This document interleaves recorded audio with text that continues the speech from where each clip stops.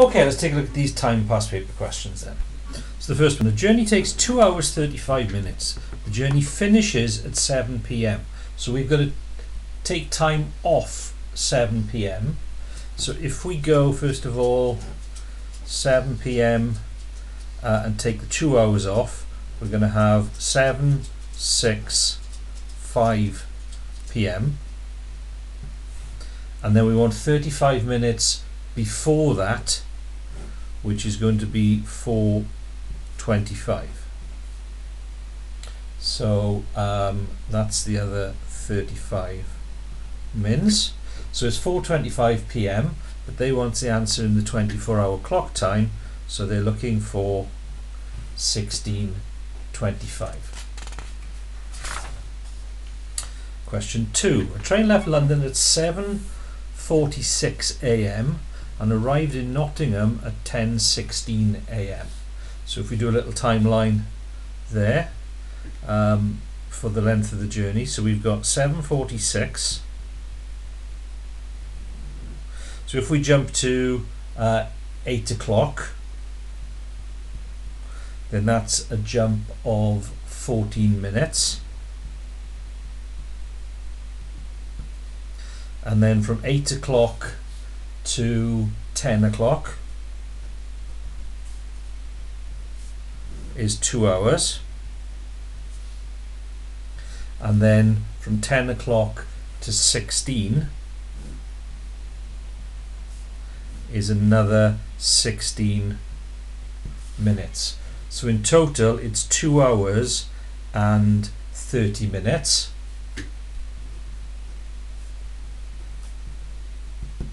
So that's what we're looking for in our list, and 2 hours 30 minutes isn't in the list, but 2.5 hours is. Now you have to be careful between these two.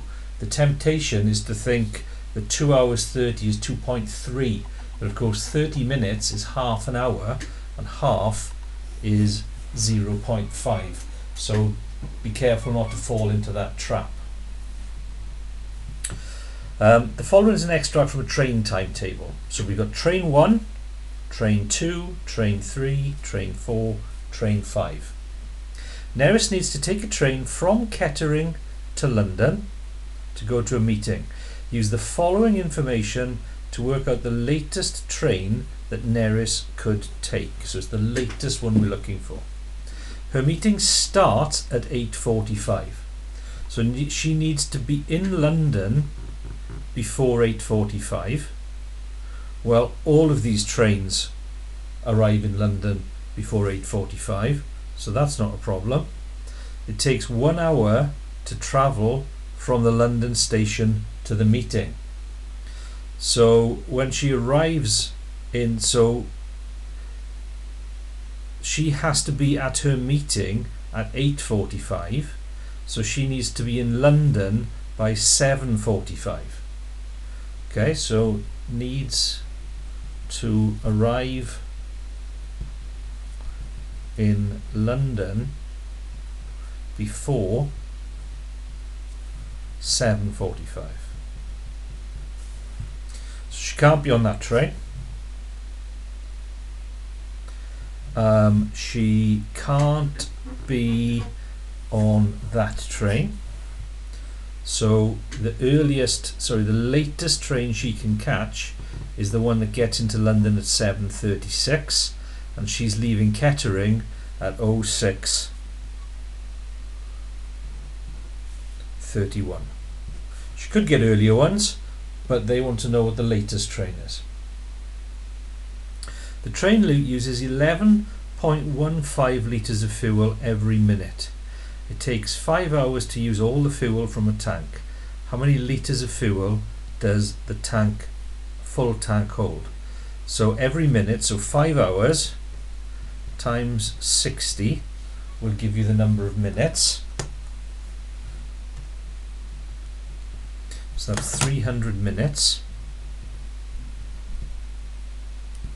And every one of those minutes uses 11.15 litres.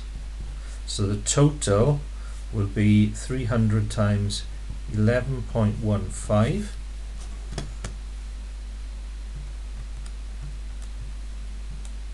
which equals 3,345 litres of fuel. So that last bit there has nothing to do with time, but I left it in anyway. Question 3. On Monday, Gary went to the gym and worked out on 4 machines. The fraction of time he spent on each machine is represented in the diagram below. So the total number of parts that's been split into is 1, 2, 3, 4, 5, 6, 7, 8, 9, 10. And he was on the bike for 1, 2, 3, 4 out of those 10. So as a fraction of the total time, it's 4/10, or because we can divide both of those by 2, that's the same as 2/5. Now this question isn't asking you to give your answer in its simplest form, so 4 out of 10 is fine. If it had done, then you would need to have written it as 2/5. Gary spent 24 minutes on the treadmill. How long did he spend in the gym on Monday? So those 3 equal parts amount to 24 minutes. So each part of them must be 8 minutes. And because the parts are equal across the whole time period, in order to work out how long he was in the gym altogether, it'll be 10 lots of 8.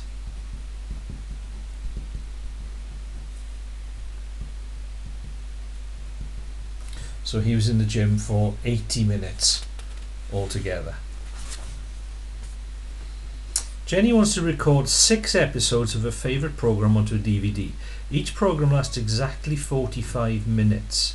Will she be able to record all the programmes onto a DVD that can hold 4 hours of programmes? So in order to do this, I want to turn that 4 hours into minutes. I want to know in minutes what's the total capacity of the DVD. So 4 lots of 60 is 240 minutes.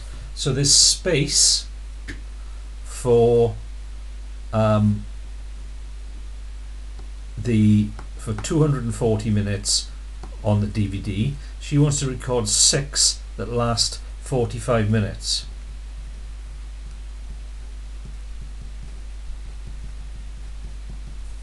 So 6 lots of 45 is 270 minutes. So now we need to conclude that the answer is no, she won't.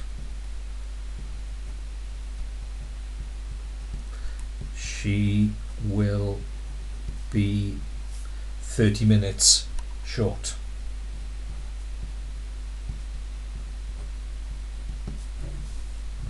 (4b). Write 15 seconds as a fraction of 1 minute. Well, if we're going to write that as a fraction, it needs to be in the same units of time. So I'm not going to turn seconds into minutes, that's complicated, but I am going to turn minute into seconds. So 15 seconds out of 60 seconds. That's not in its simplest form. I can divide both of those by 5 because top and bottom. Oh, actually I can divide them both by 15, but let's do it the longer way in case you didn't spot that. So if I divide by 5, I get 3 out of 12, because 15 divided by 5 is 3, 60 divided by 5 is 12, and then I can divide both of these by 3. So I get 1 out of 4. So 15 seconds as a fraction of a minute in its simplest form is a quarter. Question 5. The following tables are parts of train timetables between Reading and London and between London and Birmingham. Train 1, that's a different train, because that's a train that's on a track between Reading and London. That's a train that's on a track between London and Birmingham. That's a different train to that one, and that's a different train to that one, and so on. Andrew catches the 10:38 train from Reading to London. So he's on that train. How long should the journey take? So we're going from 10:38, jump it to the nearest full hour, which is 11, and that's going to be 22 minutes. Then from 11 to 11:17 is going to be 17 minutes. So in total, that's going to be 39-minute journey.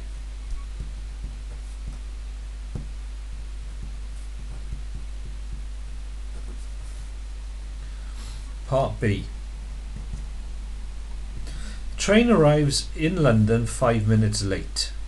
He takes a taxi to a meeting which takes 35 minutes. The meeting lasts 3 hours 10 minutes. He then catches a taxi back to the train station, taking another further 40 minutes. He catches the next train to Birmingham. At what time should he arrive at Birmingham? Blimey, right. So it arrives in London 5 minutes late. So arrives at 11:22.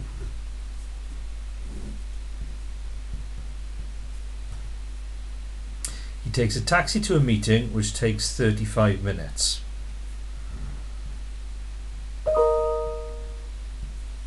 So that's going to be 22 and 35, which is 11:57. The meeting lasts 3 hours and 10 minutes. So 3 hours from there will be 11:57, 12:57, 13:57, 14:57, and 10 minutes, well, 3 minutes will take him to 15 o'clock, leaving him another 7 minutes,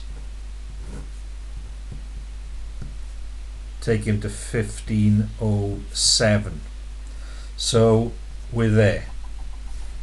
He then catches a taxi which takes another 40 minutes. So that's going to be 15:07, 15:47. He catches the next train to Birmingham. So he wants the first train to Birmingham after 15:47, which is this one. So he catches the 15:54.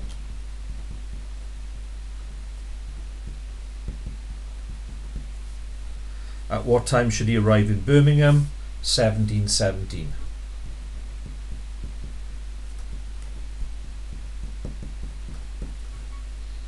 Okay, so hopefully you can see how drawing out these timelines help you work with these time questions. You can't just add and subtract when things flip over an hour. Calculate the mean of these 4 time periods. This was taken off of paper 2, which means you're allowed to use your calculator, and the time button on your calculator makes this super easy to do. Okay, so it's going to be 5 hours 20 minutes plus 2 hours 44 minutes. Remember, you have to press that a second time. Plus 6 hours 18 minutes plus 4 hours 34 minutes. Now we have to press equals then to add all of those together. So in total we've got 18 hours and 56 minutes, and because it's a mean we divide that by 1, 2, 3, 4. There are 4 of them. So divide by 4 equals 4 hours 44 minutes. You could do it, a longer way of doing that would be to work out how many minutes there are there in total. So do 5 lots of 60 and add that. So working only in minutes, then dividing that by 4 and converting it back. But the time button, if you remember how to use it, makes questions like that so easy. Question 7. The towns of Aberglen, Bargwyn, Caerlaw and Derwen are on bus route 3. The times buses take to travel between each of the towns is shown on the diagram below. So it takes 10 minutes to travel between Aberglen and Bargwyn, and then another 30 minutes to get from Bargwyn to Caerlow, and so on. Buses start at Aberglen. All these buses travel to Derwen, stopping at Bargwyn and Caerlow on the way. Here's the bus timetable. Departing from Aberglen, the first bus leaves at 9 o'clock and then every 13 minutes after this time. At what time does the 9:13 bus from Aberglen arrive in Derwen? So the 9:13 bus from Aberglen is going to arrive in Derwen 60 minutes later. 10, 40, 60 minutes later. So the 9:13 bus from Aberglen arrives at Derwen 1 hour later, which is going to be the 9:13 bus from Aberglen arrives at 10:13, 1 hour later. It's a 60-minute journey. From Grainsey, the number 6 bus runs to Windra and the number 7 bus runs to Havergoch. The timetable from these buses is given below. So the first bus leaves Windra at 10 and then every 20 minutes, and from Havergoch at 10 and then every 45 minutes. When will the next, after 10 o'clock, when will the number 6 bus and the number 7 bus leave Grainsey at the same time? So this is one. On the video I did one just like this. So the number 6 bus, first one goes at 10, the next one will go at 10:20, 10:40, 11 o'clock, 11:20, 11:40, not 11:60, sorry, 12 o'clock, and so on. For the number 7 bus,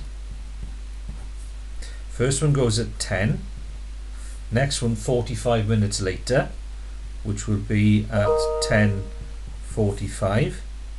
The next one 45 minutes later, so that's going to be at 11:30. The next one will be at 12:15, and the next one will be at 1300. Now I can see here that these are always arriving on the hour, so if I continued that, it will be 12:20, 12:40, 1300. So the first time they're both leaving again at the same time is at 1 in the afternoon.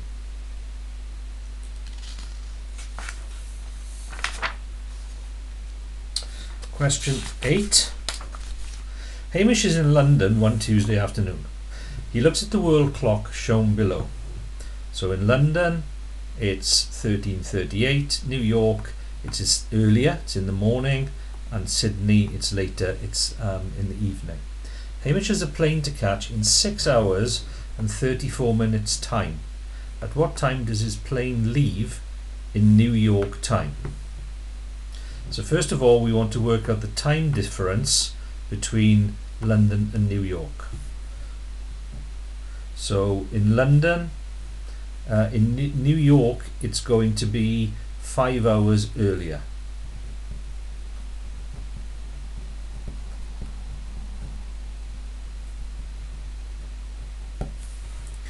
Yeah, 8 and 5 is 13.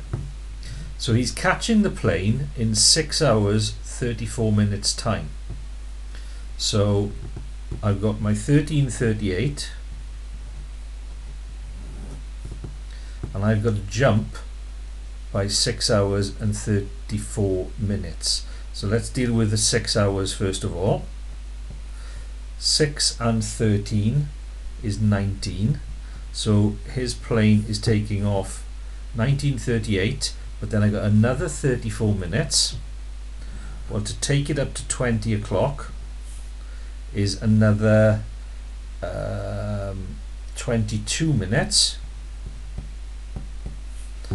and to go from 22 to 34, I've got another 12 minutes to go.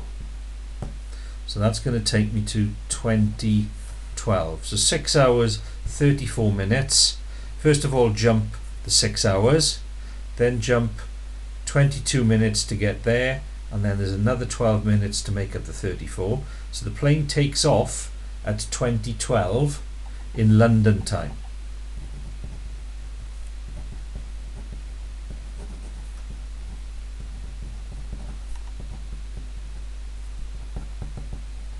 So at New York time, that's going to happen 5 hours sooner. So that's going to be at 15:12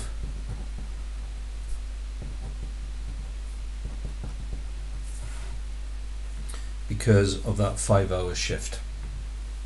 Hamish decides to make a telephone call to Sydney before he leaves. He makes the call at 17:05 in London. What time and day is this in Sydney? So now we need to work out what the time difference is between London and Sydney. So 13 from 21 is 8 hours ahead.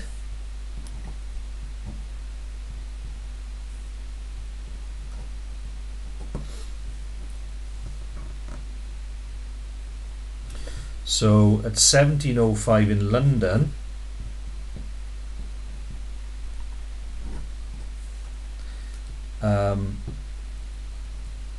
seven hours will take me to midnight, and I got 8 hours, so that's going to be one more hour, which will be at 1 in the morning. So what time of day is it? It's going to be 1 o'clock Wednesday. Okay, so these are quite tricky questions when it comes to time zones. It's important you break them down into just timelines. So the final question. Helen and James are travelling by plane from London to Los Angeles. They see the following information when they arrive at the airport on Tuesday. So it's currently 15:40 on Tuesday in London, and at that time in Los Angeles it's 7:40. Their flight leaves in 2.5 hours time. The flight time between London and LA is 11 hours and 20 minutes. Give the time and the day in Los Angeles when they land. So first of all, let's work out the time difference.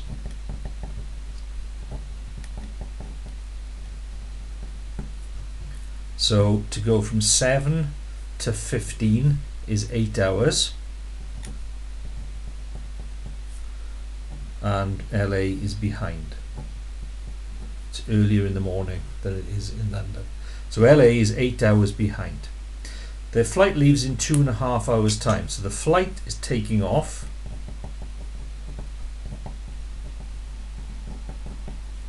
at, so we've got 15:40, 2.5 hours time. So in 2 hours that will take us to 15, 16, 17:40. Then it's 20 minutes to 18 o'clock, and I've got 2.5 hours, so I've got another 10 minutes, which takes me to 18:10. So takeoff is at 18:10,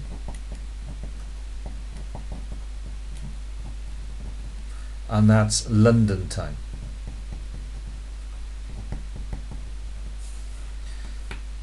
LA is 8 hours behind, so minus 8 hours for LA time. So 18 take away 8 is 10, so they're going to land at 10 past 10 in the morning.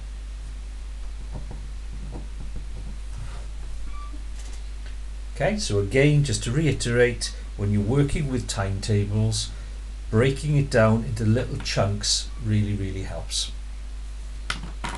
Okay, I hope you found those okay.